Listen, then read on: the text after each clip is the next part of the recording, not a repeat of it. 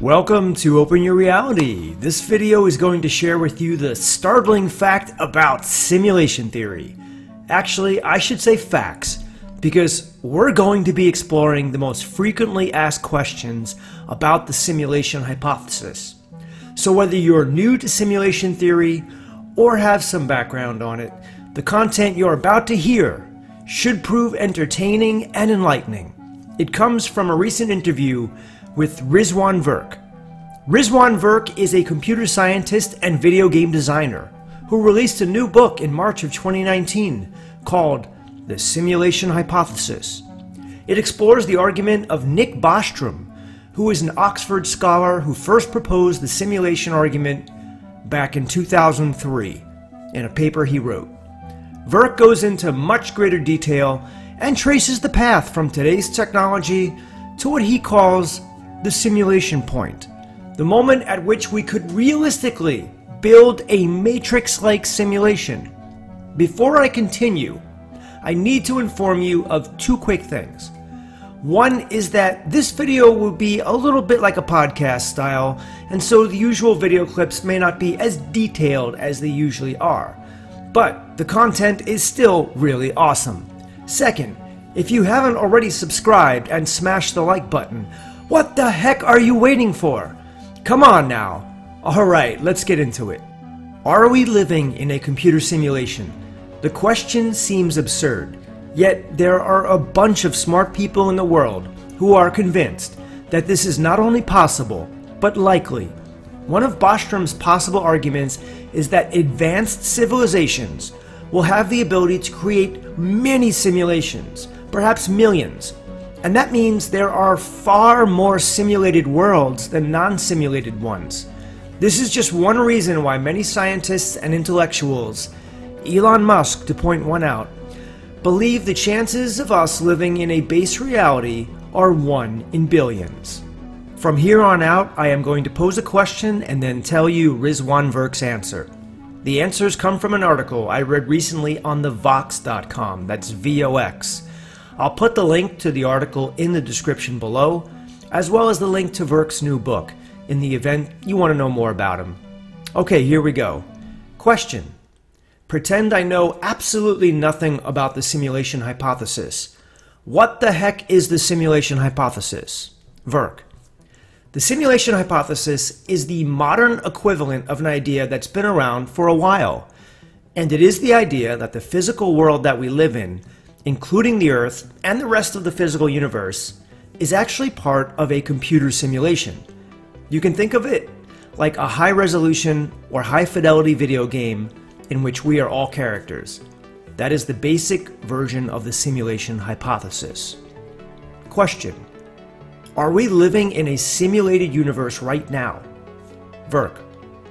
There are lots of mysteries in physics that are better explained by the simulation hypothesis than by what would be a material hypothesis.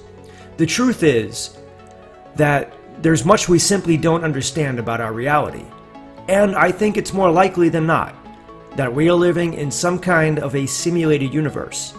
Now, it's a much more sophisticated video game than the games we produce, just like today's World of Warcraft and Fortnite are way more sophisticated than Pac-Man or Space Invaders. They took a couple of decades of figuring out how to model physical objects using 3D models and then how to render them with limited computing power, which eventually led to this spate of shared online video games. I think there's a very good chance we are, in fact, living in a simulation, though we can't say that with 100% confidence, but there is plenty of evidence that points in that direction. Question. When you say there are aspects of our world that would make more sense if they were part of a simulation, what do you mean exactly? Virk. Well, there are a few different aspects, one of which is this mystery they call quantum indeterminacy, which is the idea that a particle is in one of multiple states, and you don't know that unless you observe the particle. Probably a better way to understand it is the now infamous example of Schrödinger's cat, which is a cat that the physicist Erwin Schrödinger theorized would be in a box with some radioactive material, and there was a 50% chance the cat is dead and a 50% chance the cat is alive. Now, common sense would tell us that the cat is already either alive or it's dead. We just don't know because we haven't looked in the box. We open the box, and it'll be revealed to us whether the cat is alive or dead. But quantum physics tells us that the cat is both alive and dead at the same time, until somebody opens the box to observe it. The cardinal rule is the universe renders only that which needs to be observed. Question: how does Schrödinger's cat relate to a video game or a computer simulation? Virk: the history of video game development is all about optimizing limited resources.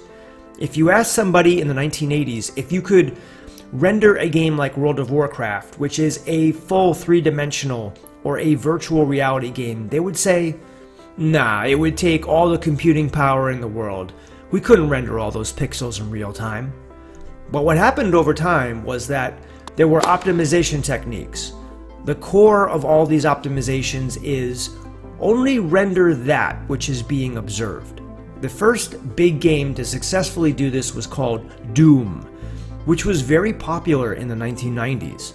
It was a first-person shooter game, and it could render only the light rays and objects which are clearly visible from the point of view of the virtual camera. This is an optimization technique, and it's one of the things that reminds me of a video game in the physical world. Question: I'm going to do the thing that non-scientists always do when they want to sound scientific and invoke Occam's razor. Isn't the hypothesis that we're living in a flesh and blood physical world the simpler and therefore more likely explanation? Virk: I'll bring up a very famous physicist, John Wheeler. He was one of the last physicists who worked with Albert Einstein and many of the great physicists of the 20th century. He said that physics was initially thought to be about the study of physical objects, that everything was reducible to particles. This is what's often called the Newtonian model. But then we discovered quantum physics, and we realized that everything was a field of possibilities, and it wasn't actually physical objects. That was the second wave in Wheeler's career. The third wave in his career was the discovery that at the core level, everything is just information. Everything is based on bits. So Wheeler came up with a famous phrase called "it from bit," which is the idea that anything we see as physical is really the result of bits of information. He didn't live to see quantum computers come into reality, but it's looking more like that. So I would say that if the world isn't really physical, if it's based on information, then a simpler explanation might in fact be that we are in a simulation that is generated based on computer science and information. The truth is that there's much we simply don't understand about our reality. Question: is there any way in principle for us to prove definitively that we're living in a simulation? Virk: well, there's an argument the Oxford professor Nick Bostrom has made that's worth repeating.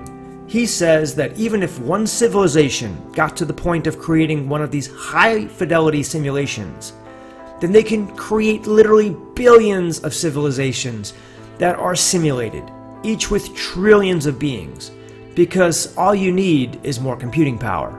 So he's making a statistical argument that there are more likely to be more simulated beings than there are biological ones, just because it's so quick and easy to create them. Therefore, if we are conscious beings, we are more likely to be a simulated being than a biological one. That's more of a philosophical argument. Question: if we were living in a computer program, I assume that program would consist of rules, and that those rules could be broken or suspended by the people or beings who programmed the simulation. But the laws of our physical world seem to be pretty constant. So isn't that a sign that this might not be a simulation? Virk: computers do follow rules, but the fact that the rules always apply doesn't rule in or rule out that we could be part of a computer simulation. One of the concepts that ties into this is the concept called computational irreducibility. And it's the idea that in order to figure something out, you can't just calculate it in an equation. You have to actually go through the steps to figure out what the end result would be. And this is part of a branch of mathematics called chaos theory. There's the old idea that the butterfly flaps its wings in China and it results in a hurricane somewhere else in the world. To figure that out, you have to actually go through and model every step of the way. Just because the rules seem to apply doesn't mean that we're not in a simulation. In fact, it could be more evidence that we're in a simulation. Question: if we were living in a simulation as convincing as the Matrix, would there be any discernible difference between the simulation and reality? Why would it matter ultimately whether our world was real or illusion? Virk: there are a lot of debates around this topic. Some of us wouldn't want to know, and would rather take the metaphorical blue pill, like in the Matrix. Probably the most important question related to this is whether we are NPCs, non-player characters, or PCs, player characters, in the video game. If we are PCs, then that means we are just playing a character inside the video game of life, which I call the Great Simulation. I think many of us would like to know this. We would want to know the parameters of the game we're playing so that we could better understand it, better navigate it. If we are NPCs or simulated characters, then I think it's a more complicated answer and more frightening. The question is, are all of us NPCs in a simulation, and what is the purpose of that simulation? A knowledge of the fact that we're in a simulation and the goals of the simulation and the goals of our character, I think, would still be interesting to many people. Question: how close are we to having the technological capacity to build an artificial world that's as realistic and plausible as the Matrix? Virk: I lay out 10 stages of technology development that a civilization would have to go through to get to what I call the simulation point, which is the point at which we can create a hyper-realistic simulation like this. We're at about stage 5, which is around virtual reality and augmented reality. Stage 6 is about learning to render these things without us having to put on glasses, and the fact that 3D printers can now print 3D pixels of objects, showing us that most objects can be broken down as information.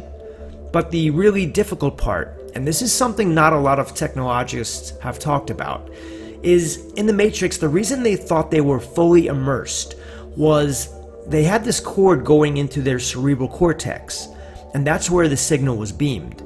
This brain-computer interface is the area that we haven't yet made much progress in, but we are making progress in it. It's in the early stages. So my guess is, within a few decades to 100 years from now, we will reach the simulation point. It's interesting to note that Virk's answers correspond an awful lot to the work and conclusions of Tom Campbell. For example, the concept that everything in the universe is just information, and how good virtual realities simply render what the viewer is looking at. Interestingly, Campbell was asked if virtual realities can be nested down to many, many levels, meaning the civilizations within a simulated world continue creating their own virtual realities. Campbell doesn't think it is too likely, as the deeper you go, the less computing power you can potentially use, and less computing power results in a less realistic reality. Well, I hope you enjoyed this video. Check out a couple of my other videos right here. I'll see you all in the next one.